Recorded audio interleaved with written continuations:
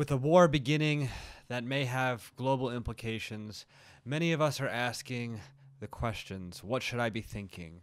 Or what can I do? Well, I'm not going to answer the former question, but I'm going to try to answer the latter. There's so much noise on the internet these days that it's really tempting to just become a part of it. So many underinformed people shouting out their opinions and arguing with each other on social media and YouTube.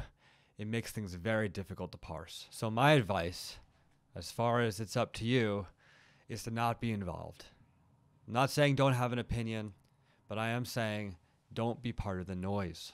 And more importantly than that, realize where you can make a difference. You can make a difference in the areas that you exist in your neighborhood, your school district, your church, wherever it is. There are areas that you can actually have an impact. Feeding a homeless person or giving your money to a cause that's actually doing good in this world is going to have far more impact than arguing on the internet. With technology, we get too much of everything, and we are involved in too much of everything. There was once a time where events across the world had no impact on us, and now they do.